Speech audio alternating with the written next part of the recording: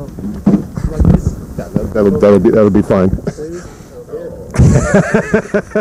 Like your heads are joined somewhere. First of all, let's talk about how you guys get into the film Summer Storm. What the casting process is. Okay. For me, I know Marco. Should I hold it? Okay. I know Marco since 5 years, and like this. Yeah. And we did two movies before Summer Storm. So for him, it was really clear that I will play Malte. And yes, that's a simple story. One thing that's interesting about the character of Martin is that we're not used to seeing a kind of aggressive gay character. You know, I wouldn't say a gay bully, but a gay guy who takes things into his own hands and confronts the heterosexual guys the way they normally confront the gay guys. Yes, he always wants to, fetch somebody out of his, how can I say it, provozieren? Yeah, he's provocative. Yes, he's provocative the whole time, the other persons, because he feels really comfortable with his sexuality. And so he goes straight to the other people and say, where's your problem, What do you imagine his backstory being, his growing up being? As you were playing the character, yeah, right. Yes, I talked with Marco in front of we shoot that movie, and we talked about he's a Berlin guy, inside the scene, maybe he's a barkeeper, yes, and dancing the night, and so is really inside the nightlife of Berlin. That's the background of Malte. Yes. What did you do to prepare in terms of the athletic stuff? Because it is very athletic. I guess you guys had to work out quite a bit. Yes, we have to really. I have to go to the gym 3 months before, and I have to work on my body really hard. Right now all the muscle hills are gone, but yes, I have to work really hard on my body. Yes, and it was a chance for me to get into the character of Malte.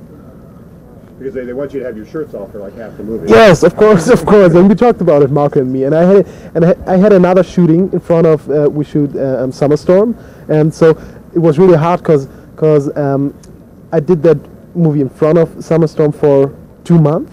We shot that movie, and I had a 10-hour working day, and after the 10-hour shooting, I have to go to the gym also. So it was really hard, but.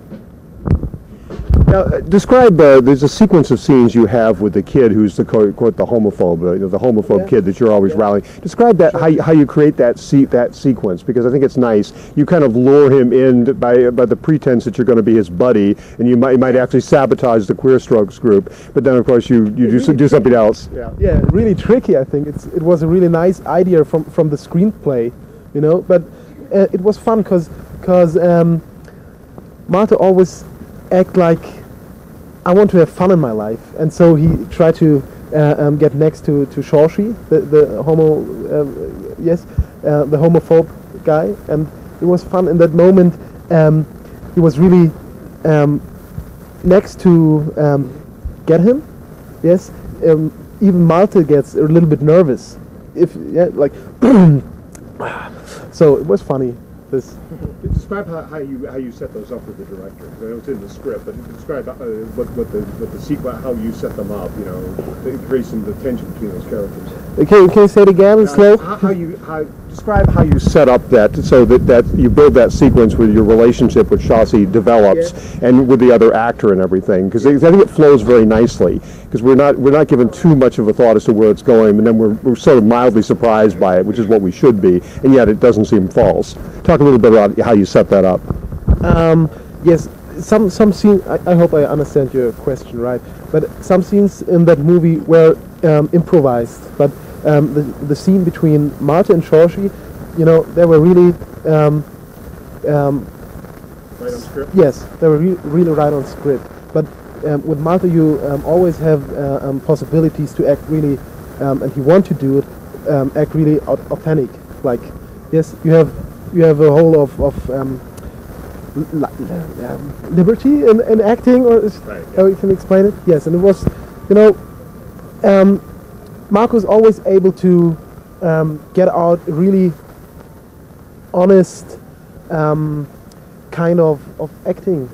Yes, and it was like I trust him in everything as a director and as a friend, and so it was like I felt really comfortable in front of the camera because of Marco and because of the cameraman. He's a wonderful cameraman, Daniel, and so it goes really well. I don't know how I can explain it, but another thing I liked was that the Queer Strokes group was kept together nicely in the film. You were your own camp, so there was a relationship between the various gay guys in that group, and there were various different types of gay guys, which I liked. Talk a little bit about how that was achieved. It was really fun because the whole cast lived together in a youth hostel, or in a hotel, but it was like youth hostel, you know. It was really like summer camp, and after shooting we were also or even split it in the two camps, you know. And I even was as private. I was you know, the leader of the guys too. Yeah. So it was really fun. It was strange. What I liked about it was that there was all these distinct gay personalities. There was a guy who didn't want to be too queer. You know, thought you were being too aggressive. There were the guys who weren't athletic at all. Why were they on a rowing team? And there was this. And there were all these different little subcategories, which was nice. Yes, it was really nice. And the characters in normal life and in the private life were really different too. Because, you know, the guy who played Leo is a really macho guy, you know, in the normal life. He's really straight, and he changes really in front of the camera. Is he the guy who had sex with Toby? Yeah, who helped Toby with his coming out and right, yeah. Yes, and he's a really macho guy. Yeah. I'm not so much normal. I wanted to talk to Robert about the Toby character, and I think a good jumping off point would be precisely setting up that wonderful sex scene that takes place between you and the Leo character. It really does work very well. It's like a high point of the movie because it feels sort of accidental at the same time. It has a lovely structure to it. It's surprising in the physical moves and the emotional sense. Talk a little bit about how you guys worked within the script and with the director to set that up. Well, that was really easy. I know Marlon, like the guy who played Leo, for a long time already, and we just basically, I mean, we weren't really nervous about it. We weren't really giving it a thought either. We just said, you know, we'll just go and like have sex, you know, and we did it in one shot, and we only did it twice. So it was 14 minutes long, and like the only guy who was really nervous about it was Marco, and he just told us like kind of which movements he wanted, but like basically 80% of it was up to us. So it was just like, you know, you should face each other in the end and then come in like when you're sitting opposite to each other. But the rest was just like, you know, we didn't really think about it. We just started making out basically. One thing I like, which I'm sure was set up in the script, of course, is the fact that Toby has been laying asleep out in the sun on that little pier, and he's gotten sunburned, which gives the Leo character an ability to be tender with him in a way that's not overly provocatively erotic, and that it's a nice jumping off point. Talk about the development of that idea from the script, and then how you managed to get into the more obvious sexual parts of it. Because I just love the development of it. I see a lot of gay sex in movies, and it very rarely has that kind of feel to it, you know, which I think is so special. Well, yeah. How did we go about that? Yeah, I mean, we didn't. As I said, we didn't really think. I mean, it was in the script that I was lying there and sleeping, and the thing is that, you know, what was important for me was that you should get the sense of that first sensation when somebody touches you, you know, because Toby hasn't really been touched before. Even in an unsexual way, even if the guy is just like putting some sun cream onto you, but you know, he touches your ankles, he touches your legs, and you're just like shaking because that's what you were longing for all the time. And I think that's really great in the script as well, that it happens like that, because that's the way sex happens as a teenager. You know, it just rolls over you. You don't plan that. You just start stroking each other, and suddenly, whoa, and the emotions go wild with you, and you don't know what you're doing, and you're just trying to like grab something, and then it's over already. I mean, that's just the way it is, and that's what we try to do. You know, have a sex scene which is not beautiful, but which is honest. You know, where you make wrong moves and you make wrong sounds, and you don't really know how to touch the other guy, and yeah, that's what I miss most in movies, and that's why I'm really proud of that scene. I think we achieved something that's pretty rare in that scene. Yeah. And what's nice about it is it builds on the stuff that we've seen earlier in the movie with you and your best friend. And there's a kind of playfulness, and there's a lot of hijinks, pranky kind of playfulness. Talk about developing that relationship with that character, because that's what allows the sex scene to be so powerful. Because we see Toby, before in wanting, sort of fumbling for something he doesn't even know about. Talk a little bit about how you develop that first set of relationships where you guys run together and play and jack off and all these different things, but it's just camaraderie. And then when it starts to get a little more serious, that's when things get really wrong. Well, that mostly came from Marco, because, I mean, it's his story, and he told me about that stuff. I never had a best friend like that, so I didn't really have experience with that kind of feeling. I mean, well, I had a very good friend, but I was older and I still have him, and we lived together and stuff like that. So I had I kind of somehow had the sense of like being best friends, close to like something else, and that's what happens between Toby and Achim. I mean, not on Achim's side, but on Toby's side, the moment you realize that, oh my God, this is not only a friendship, there's something more. And I remember myself having kind of crushes on boys when I was younger, and I didn't really realize that it was a crush. I was I want him to be my best friend, and which never happened. But that's also a feeling I had. So I kind of knew how it felt to have this friendship, which is a little more than a friendship. And yeah, we just tried to get along with it. Actually, I mean, it's 2 years ago. I'm trying to remember. Yeah, but that's basically it, I guess. Yeah, one of the things I liked about it, because I mean, when I was in college, I had the same situation. There was a slightly younger guy who I had this friendship with at the college radio station. And I remember once for his birthday, I gave him an expensive watch and everything. And I started to dawn on me what I felt, because up to that point I hadn't been conscious of it. And there was like a ceremony. And in the relationship that Toby has with Akeem, there's that point where they talk about that trip. Where they go on this trip together, and that it means a lot more for Toby than it does for Akeem, and I like the way you guys played that. Yeah, well, I know that about friends rejecting you.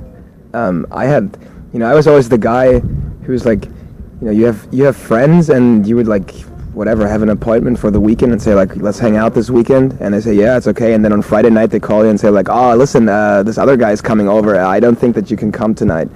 So I knew about that, and that's just the brutality of adolescence. I mean, this happens, all those different kind of things, those politics nearly, and then Achim, as he starts to get scared that I could kind of fuck up his relationship to Sandra, which I do eventually, and when just teenagers who are not really aware of their feelings, they just do cruel stuff, and yeah, so basically it was my own experience, and it was Kostas' experience as well. The guy who played Achim, he also had stuff like that happening in his life before. That's interesting. Yeah, one of the things about Toby that I like is you never lose sympathy with him, but at some point he is so determined to pursue his own agenda that he can do things that are quite cruel, especially with the girls. Basically, I like the way you develop those roles with the girls too, because it felt right without being really horrible. He at the same time can be quite cruel and cold. Yeah, well, that's definitely a thing that I talked a lot about with Marco, because it was definitely dangerous that you lose sympathy with Toby, because he acts so selfish at a certain point, and he's so cruel to Sandra, and yeah, we had to set everything up in the first half hour of the movie, where Toby is a sensible, really caring guy, and so you don't really lose to the sympathy when it comes to those certain moments where he just goes nuts, and yeah, I mean that's Marco's work. I didn't do anything about that. I mean, I try to be just like Marco told me. Not only this. As the picture develops and you gets into that sequence where you're looking for first Shoshli and then looking for Akeem in the woods and everything, and the sky gets dark and you really get a sense of danger out there. Talk a little bit about how those scenes were shot for the actors, because I know you're out there in the wild and everything, and a tree falls, and all this stuff takes a lot of time to set up and execute on screen, even though it takes only a few minutes of screen time, a few seconds sometimes. Talk a little bit about the development, because it really helped a lot with our belief in Toby coming through at the end. Yeah.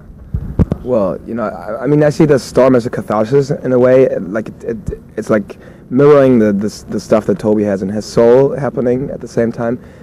And well, but as always, it's really, really hard to work with all this SFX stuff, because you have like wind machines and you have rain machines, and then you have to be emotional, and you're mostly concerned about being warm right now, because you try to get some psychological acting, but the thing that comes to your mind all the time is like, fuck, it's cold, I'm dying. And then we have, like, especially like in the storm scene, we had like helicopters flying above us. It was snowing the day before. It was really, really cold already. We were in t-shirts, really, and it was just like, morning. Yeah, and it was the last day of shooting, and I was really, I was just out of my mind. I was like crying all the time, like, Marco, please, let's get over with this. I can't do it anymore. I got to go to bed. I can't do it anymore.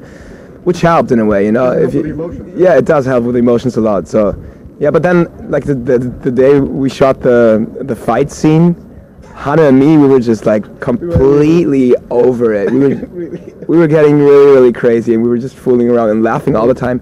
And Marco was really stupid songs. And Marco was really angry at us. So then that was like the only time we really had a fight with Marco, because he was just like, you guys can't, you just shut up. We've been shooting for 15 hours now, and you can't stop singing and laughing. What the hell is wrong with you? But we were just like, our nerves were racked. We were just, the shooting was too long. Yeah, let's talk a little bit about that, because there's a moment on a film like that where you're on location and everything, where you almost become the characters or your own equivalent of it. But at some point you can fall out of that envelope, because we get tired, emotions suddenly fail us in real life. And in the film, of course, that could be deadly. Yeah, well, I definitely had that. It's always, with me, it's always the same, like for the first 2 weeks I feel really good, and then I have 2 weeks where I feel like complete shit and I think I'm the worst actor in the world. And then there's the last week where I get sad that the movie's over. So it was the same here, In the beginning, I just loved hanging out with all those people in the hotel. We had fun. Yeah, we were in a flow. And then at some point, I was just like, oh my God, I can't see anybody anymore. Just spare me, please. And yeah, but that's kind of hard as the character that I am, I had to be like the leader of the group, and then there were a lot of unexperienced young actors who were kind of looking up to me and like wanted support from me, and yeah, and I was just like, I don't want to talk with anybody anymore. I just want to sit here, Don't talk to me. I'm reading. Can't you see that? Leave me alone. But that's always, I'm really bad with groups as well. I can't, like all those group dynamics. I can't cope with that. So yeah, it got hard in the end. But like, and that's the funny thing. Like in the last week, everything was good again. But like 2 weeks before the end of the shooting, there were some serious issues going on. How do you resolve that? Well, there's like no way to resolve that in a way. You just have to wait until it's over. I mean, you can just close yourself into your room and watch television and don't let anybody in, or you try to find a secret spot or like a silent spot on the set where you can sit with your chair and just try to. I mean, I told some people as well. I just said like, Marlon, please come on, leave me alone. I can't do it anymore. You guys, the thing is, I had to shoot every day, and these guys, they had like days off all the time, so they were always pretty relaxed and on set, like, blah, blah, blah, blah. Hey, Robert, how you doing? I'm like, I'm tired, I've worked 16 hours yesterday and the day before that and the day before that and the week before that, and I'm just, I can't do it anymore. So, but, Marco also helped there a little, and he kind of blocked them off me a little, and then Jürgen, the guy who plays our trainer, he kind of took charge, like was in charge then, and kind of looked after those people who were a little troublemakers. We had some troublemakers for the boys. Well, there's like, they had some destructive energy sometimes. They basically tore up the whole hotel at night. Just bowling alley. Like, I'm not saying names. There's some guy who threw the wall in the ceiling, and there was like a hole in the ceiling and rain coming through in the bowling alley, because we had a bowling alley in the hotel. And remember the party in the middle of shooting? what we did. Well, that was us. I mean, that wasn't good. We had like That wasn't good. the worst whiskey party ever, and we Yes, slept and for 2 hours. And we want to drive to Cologne, but we both don't have a driver license. And we tried to get into the car, and we tried to get started in it. But And we had like we only have the rewind. Yeah. I can say. I thought I was in first gear, but it was the rewind gear. And we sit together, and he said, "No, you have to do another." And it was really fun. Yes. Yeah, the car was broken. Yeah, afterwards. the car is broken. Before I get into some biographical stuff for both of you and career stuff, I wanted to. Your character of Toby has these moments, like when you sit in that shower at the youth hostel. You know, if you've been thrown out of the room by Akeem, and there's all this stuff about the drunken bowling. There's all kinds of little physical things that is obviously the setup is in the script, but the execution is for the actor. You've got to actually do something. There's no dialogue or anything. Talk a little bit about one of those, like that shower sequence where you're just so at the low end of probably of the whole your emotional arc in the whole movie.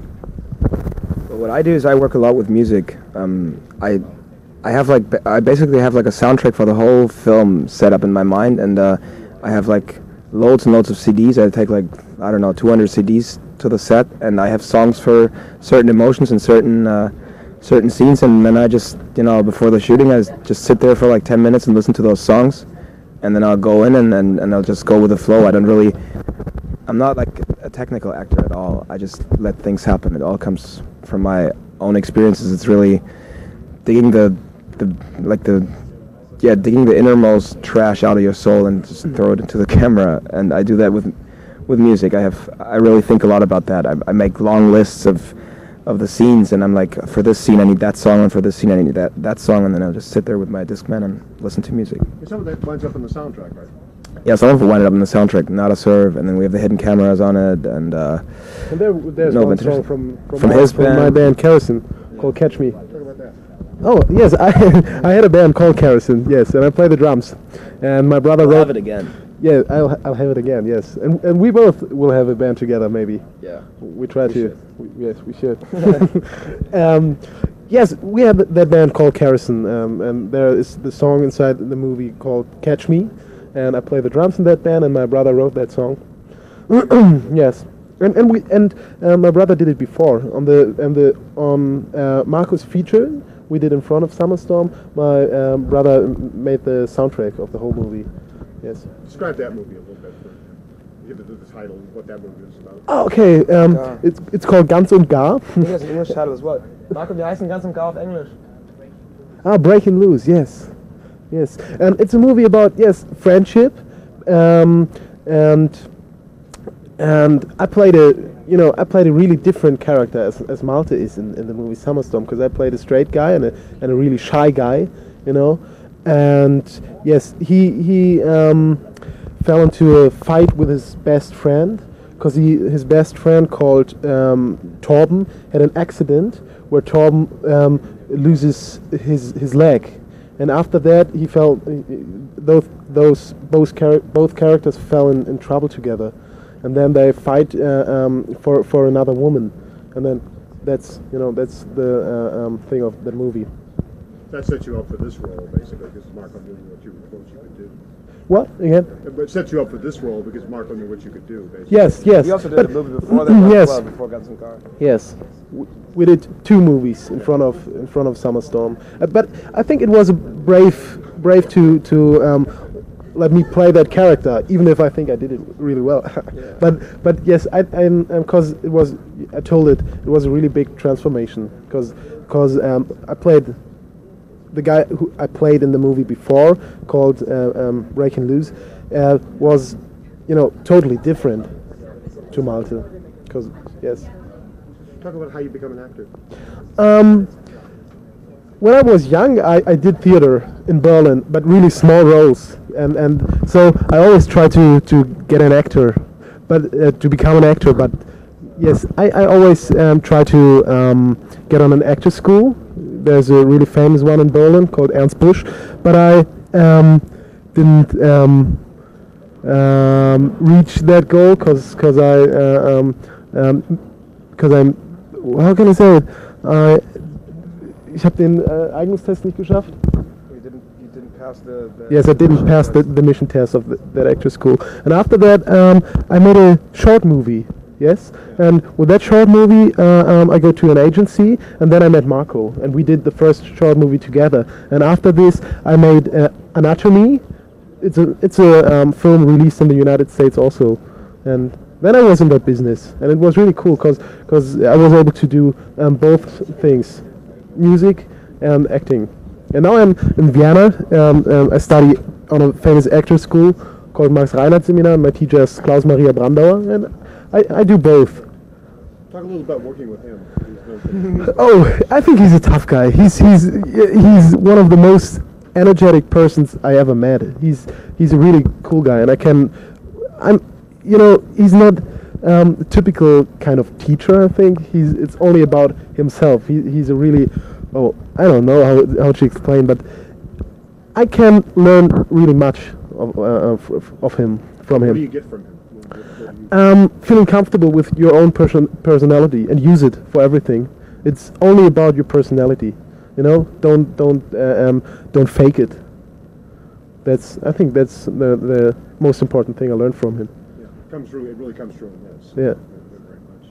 Where do you come from in Germany? How did you grow growing up? I've been born in Berlin. Yes, I'm a real Berliner. Yes, and I love that town. I think it's one of the most interesting towns in Europe. What experience did you have with the wall coming down? I mean, you must have been really young. Yes, I was really young, but in 1990 we traveled to the east side of Germany, and I lived there for 5 years. So I'm not really a west guy. I'm both, because it was a strange kind of What's the difference? The difference? Oh, it's hard to explain. I think because I hope I'm able to explain it in English. I think because the East people were locked into such a they lived in a so wie heißt es, eingesperrter Welt, so eine they were A little box. yes. Yeah. Now they try to get more liberty than the other people. After the wall fell down, the wall broke, there was a big party scene in the east of Berlin. Yes, it was really multicultural. So, yes, but it's strange. In the beginning, we went to East Germany. They were really,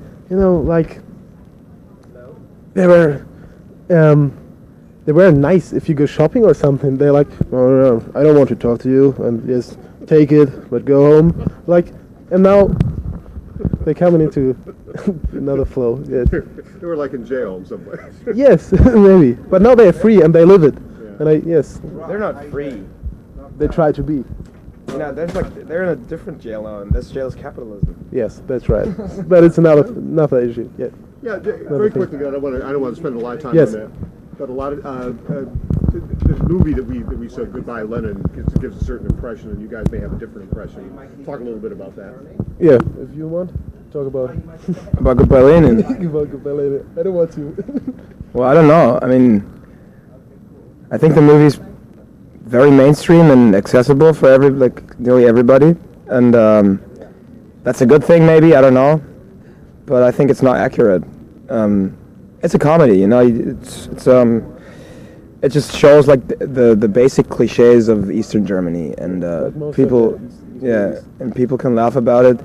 But I did this movie called Sun Alley, and I'm not trying to be a cool guy now to tell that I'm so good and made the better movie, but I think I made the better movie. I mean, I only have a really small part in that, but this movie is just you laugh with the Eastern people, and in Goodbye Lenin, I think you laugh about them, and I don't really like that kind of comedies.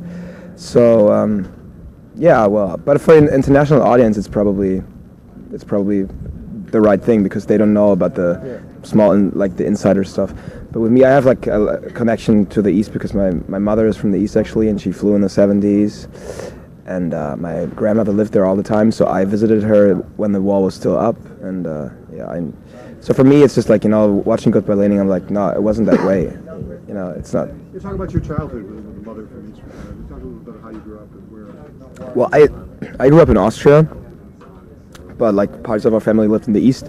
So I would like randomly visit my grandmother for like a week or two, and I'd be in the socialist part of Germany for like 1 or 2 weeks. And I don't really have like many memories of that anymore because I was 6, 7 years old. I just know it was gray and loud, but the people were all nice to me, and like, you know, I only read cartoon magazines from the East, and so as a child I only read books from the East because my grandmother would give them to me for like birthday and stuff. So I kind of had a socialist upbringing, actually, even though my mother hates it because my mother is like really anti-socialist, and she really has a hard time with me being like I'm pretty extreme left wing. So if I have discussions about politics with my mother, it always ends in a big fight.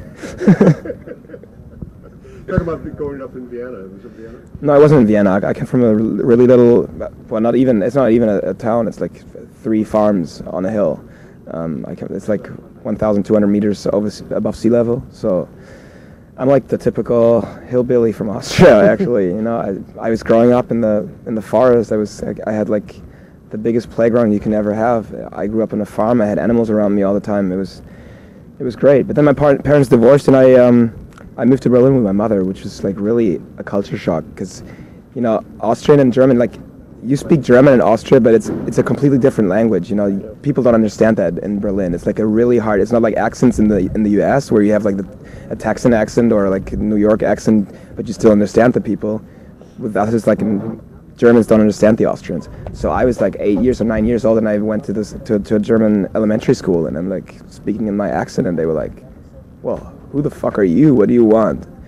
This was really tough, and I always wanted to go back to Austria, like, until I was 14, and then I discovered like the blessings of metropolis, you know, like of Berlin, just to see like living in a big city, which is definitely better than living on the countryside when you're at a certain age. Describe how you got English that way. It's interesting because you acquired your English. Well, I was in an American school for 3 years because I was in a school before, like on a normal school, and they told me that I should decide between acting and school because they wouldn't let me shoot films anymore. So I said, okay, listen, I want to do films. I like the school, but still, I like acting more. So I tried to find a school in Berlin that would allow me to shoot films, and this American school was the only one, and it was 20,000 euros a year. So I had to work a lot to pay for that because my parents don't have any money. So yeah, and that's where I learned English, and I didn't finish it, though. I don't have any. I missed that chance. I'm sad about it. Oh yeah. Oh yeah. I tend to forget lots of vocabulary. I used to be really, really good in English. Like, I had every subject was in English, like chemistry and biology. See, I'm forgetting everything. And yeah, I was really good, but. How would you describe your English accent? Because it's not what you think of. I guess it's like continental American or something, because there were a lot of American kids, and so all those American accents, they blend into each other, and then this shit comes out. So when you first started acting as a kid, how did that happen? Well, I started dubbing movies when I was 11 or 12 because a cousin of mine did it, and she just took me with her, and they were searching for like little boys who could like dub Japanese cartoon series, and I did that for a long time. And then when I was, I think, 13, there was like this casting agent coming to the studio and looking for boys for a television feature. So yeah, I went to the casting and got the role, and then I was in an agency, and What was it? it's called Ausweglos, like a criminal, like a thriller, like police thriller thing. I don't know. I wasn't really good in it, but still, I mean, it was fun. And then I did a lot of stupid series on television, and I hated it. That's where you make money in Germany, right? Is television? No, yeah, definitely. It's better. It's better than the features. But as soon as I did my first feature, I haven't done television again because I'm really, I'm really trying to do features only because. And it's not just because of the quality, it's also because the working situation is so much better. In a feature, you have like 6 or 8 weeks to shoot it in. With a television movie, it's 3 to 4 weeks, and it's just like a different kind of vibe on set. Features, you have really time to act, you know. That's not important, maybe sometimes if you make films. Television, they don't mind. You know. television. Yes. They just need breaks between the commercials. Yes. You were telling me last night that you were supposed to be in this film and you played a boxer and you trained for it and everything. Yeah. That didn't happen. Talk a little bit about that. You know, because we don't really ever hear about the films that never happened. Well, it never happened. No, it wasn't financed. I mean, that's one of those big problems. You know, you get all those great offers and you read those good scripts and you start working on them, and then like 2 months before shooting, they say, "Listen, I think we'll shoot it next year," and then next year nobody calls you, and it's just over and gone. And that happened so many times. And with that, it was really because I really started to train boxing, and then there was like, yeah, I mean, I'm not the sporty guy, and I really started to work out and stuff like that, and then the film didn't happen. And then like half a year later, like Daniel Bruhl shot a film with a similar subject, and I'm like, well, that's probably the reason why we weren't financed. Shit, but I like our script better. What do we do now? Nothing. Whatever. It's bad luck. But that tells you how actors see their work. 'Cause we often don't understand what really happens to you guys. You know. Well, being an actor is just like it's really a hard time. You know, you sit around at home and you don't have anything to do and you don't know if anything happens. You look at your bank account and like the money is running out and you're like, shit, and there's nothing.